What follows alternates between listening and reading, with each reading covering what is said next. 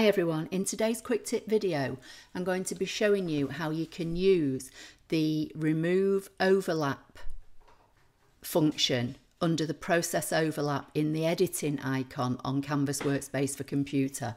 So just to save some time, I've already typed my text and I've got a couple of elements here to show you why remove overlap works better in this instance than subtract, which is a function that you've seen me use a lot in previous videos if you follow my channel.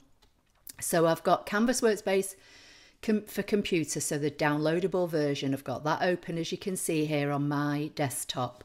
Over on the right hand side you've got like your properties panel, so you've got edit is the second icon down, and that's where you'll find the process overlap functions. Okay, so under the edit tab, if you scroll down, you will see weld, which I use a lot, divide, which I use quite a bit if I want to break designs up, especially if I've got a design, you know, maybe that's been free on Creative Fabrica and I've brought it in and it's in several elements and I can't ungroup it, so I tend to try use divide.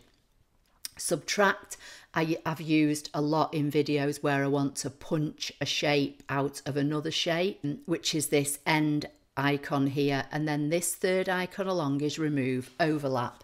So what I've done, I've typed I love my using a font called Ask Why, which is free from Creative Fabrica, and that will be linked in the accompanying blog post over on my blog. So if you're watching this on YouTube, directly under the description of the video it may say more or show more or see more if you're on a desktop. If you are on a mobile device, it might be a little like downward facing triangle, you know, arrow type thing. Whichever, click on it and in the description it will link, it will say my website and blog.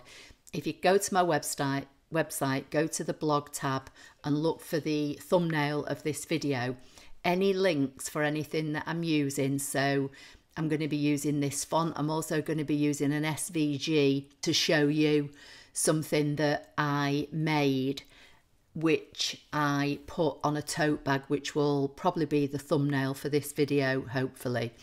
So as I say, I've typed I love my using Ask Why. Then I typed all in capitals. Then I typed the word Rottweiler, again in the same font, all in capitals. And then I duplicated the word Rottweiler 4 more times. So these are all individual elements. Okay, so 5 separate elements. Then what I did, I selected just the 5 Rottweiler words, and still under the edit icon, I just aligned them all to the left. So I knew that they were all, you know, nicely lined up, and I've got them kind of spaced apart a little bit. I might just move that one down ever so slightly using the arrows on my keyboard. So you can have these as close or as wide as you know, wide apart as you want. But I want to show you what I mean. So I typed the word Rottweiler again in the same font, although it looks slightly different only because I've stretched it out. I've made it bigger, and I'm just going to make it bigger just for the just for this kind of explanation. So I'm going to fill it with red, just so hopefully you can see it better. And I've got a heart which I've taken from the basic shapes. So I'm going to put the heart on top of the word Rottweiler. So normally when we use subtract, whatever we put on top gets punched out of what's underneath. So for instance, if you wanted to make an aperture card that is square and you want to punch a heart out of the middle, you put your square down first, then you put your heart on top, you select both like so, and you would use subtract. So now you can see I've got that heart that's been punched out of the middle. Okay, so I'm just going to undo that. Now if I select the heart and send it to the back, so it's under the words, and I select both again and select subtract, that punches the words out of the shape, but you lose everything else that was overhanging the shape, if that makes sense.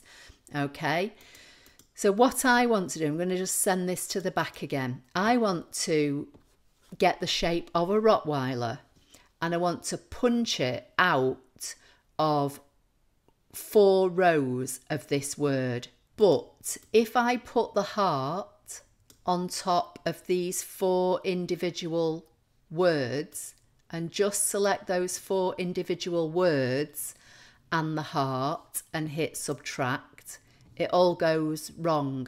It subtracted the heart out of the top one because it was overlapping. But if I undo, because these other words are not touching each other, it doesn't know what to do. Okay, so I'm going to get rid of the red because that's, you know, just for the exercise. And I'm going to get rid of the heart. I'm going to colour all these in red in the hope that you'll see it better. And I've got an SVG saved on my desktop. Just going to move this out of the way for now because when you bring things in, they generally always come in the top left hand corner. So I'm going to go up to the top of my page and choose File, Import from Computer, and I'm going to find the SVG that I want to use.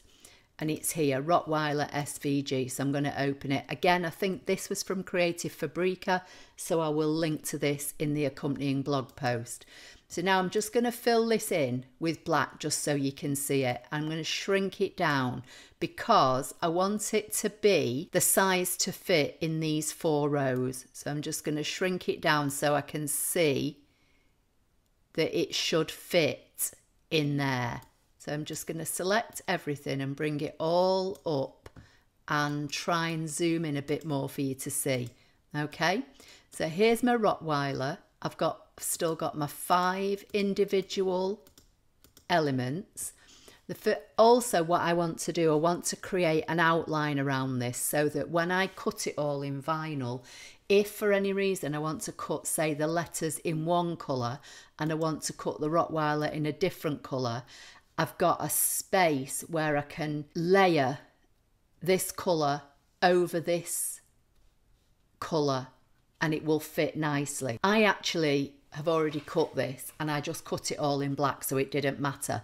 But this is a way that if you want to use, you know, say 2 or 3 colours, just, you know, cut your colours separately.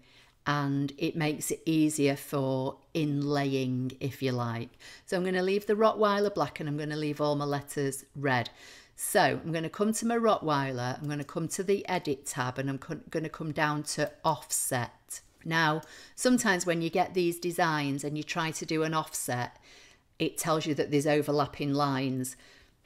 And you can either go in and try and look at the nodes and delete nodes to make it work, or sometimes another way is just to make the design really, really big and then create your offset, then select both of your designs and shrink them down. I want to create, I can't actually remember what I did, so I'll do 0.12 for now. I either used 0.08 or 0.12 in my original, but it's about 2 weeks since I made the design. I honestly can't remember, and I just thought that you may be interested in seeing how to do this process. So I'm going to say 0.12, I'm going to say outward, I'm going to say rounded because it's kind of got curves, and I'm going to say leave the original as it is because I want the original. I want to use the offset as my whole, if that makes sense. So I'm also going to say create an offset line only around the outer edge because I only want the outline to be the offset. So I'm going to say OK. Now it's made my offset for me, which is fine. If for any reason it didn't and it said, or you get that message that says can't create offset because of intersecting lines, just make your design huge, you know, minimize your screen here and get your design and drag it out until it's massive and then do the offset. And then once you get it to work, select the original design plus your offset and then shrink it down to fit. But for now, this has worked, so this is what I'm going to use. So this is the design that I'm actually going to cut in vinyl along with the words, but I want to use the offset as the whole. So I'm going to put this now over, in fact, I'm going to put it back.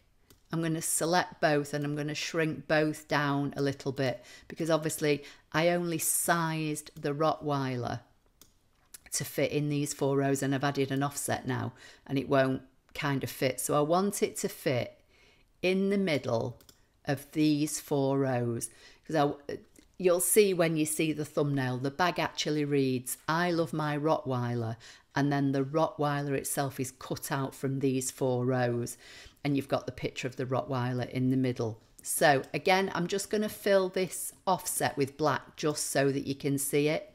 So I'm only choosing these bottom 4 rows and the Rottweiler. So I'm going to select those. As I say, normally I would use subtract, but if I use subtract, as I showed you before, this is what happens and this is not what I want. So I'm going to select the 4 bottom rows plus the Rottweiler, and then this time I'm going to use remove overlap. So I'm going to left click on it, and it doesn't look as though anything's happened, but if you left click anywhere on the page to deselect this and then left click on your offset and drag it away, you'll now see you've got the punched out effect over the 4 rows. So now this can come in here and sit in here, and I can get rid of the offset now because I don't need it. Now, like I say, when I cut mine, I selected it all, I right clicked, I made it a group, I came over to transform and I flipped it so that the words were backwards, and I sent this over to my ScanNCut machine, and I just cut this all in black, so I didn't really have to worry about having this gap around it. However, let me just flip it back so you can see it the right way around. If you wanted to say, for instance, cut all these elements in red, but you wanted to cut your focal point, in my case the Rottweiler, say in black, what you would do, you would select all these, I would right click, make them a group, flip them so you don't forget, select your main object, flip that so you don't forget, then send this to your ScanNCut machine, put some red vinyl up at the top and put some black vinyl at the bottom, and send this to cut. And once it's cut and you weed it out, let me just turn it back the right way, you would put the red layer on your t-shirt or bag or whatever it is you're putting it on. Then you would get your black layer, and because you left that 0.12 offset edging, it makes it easier for placing this in so it looks nice and neat. If you just did the remove overlap without an offset, this would be a tight fit to get in these letters, and if you don't get it, you know, down right, it could look messy. But because this tiny little gap, offset gap was left, if you like, it all fits together nicely. So, you know, you would press your red vinyl and then peel your transfer tape away, and then you would put down your second lot of vinyl, cover the whole thing and press it again, and then you've got like a 2-colour design. You could also, if you wanted to, you could do each one of these layers in a different colour. So you would just, you know, press each individual layer all lined up together, and then because you've got this gap again around it, it's easier to put your focal point in. So that's a way of using remove overlap, which helps you when you've got text, especially one that's not welded to itself, and two, where it's not welded to anything else. So I hope you found that helpful. Please give the video a thumbs up. Don't forget to subscribe, and I'll see you in the next video. Thank you.